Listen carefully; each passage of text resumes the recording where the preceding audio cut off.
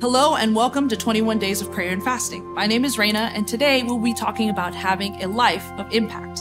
In 1 Samuel 25, we read the story of Nabal and Abigail. Now the story is a little long, so I'm going to give you a quick recap. Nabal was an angry man that didn't have a kind heart, and he only cared for his own needs. One day, King David and his men were passing through Carmel, where they lived, and they asked Nabal if they could set up camp in his land.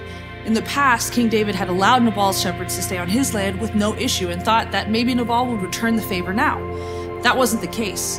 Nabal was angry that King David would even ask, so King David's men returned to him with a negative answer that they had received from Nabal, which caused King David to get angry, and he instructed his men to pick up their swords because they were going to kill and destroy everything that Nabal owned. We can see here that Nabal's decision caused a negative impact for himself, for his family, for his sheep, and for those who worked for him. None of those people made the decision to deny the king a place to stay, but they would be the ones who had to suffer the consequence of one man's pride and anger. Now, when all of this was happening, Abigail, who was Nabal's wife, heard that the King David's men were on their way to kill and destroy all of them. So Abigail decided to load up a donkey filled with gifts and food for the king and his men. She rode out to stop King David before he could reach Carmel.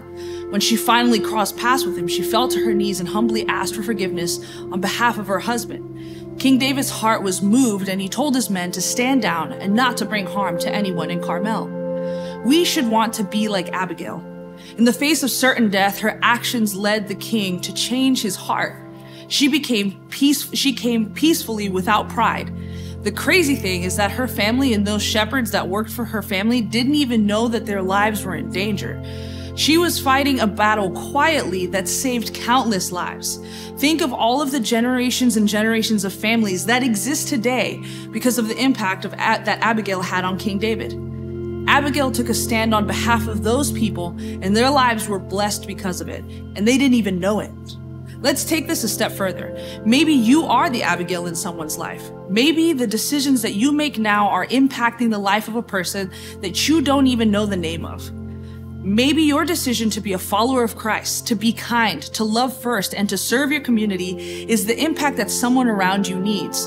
You may never know how important your decisions are in the life of others, but I pray that we all decide to be like Abigail in people's lives.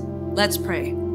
God, I thank you so much for calling us to a purpose that you have placed in our lives, to be the light in the darkness and to be salt of the earth. I pray, Lord, that every day we choose to be like Abigail, that we are the impact in someone's life, whether we know their names or they know ours. God, let you always have the glory, and that we always be a positive influence to those people around us. In your name we pray. Amen.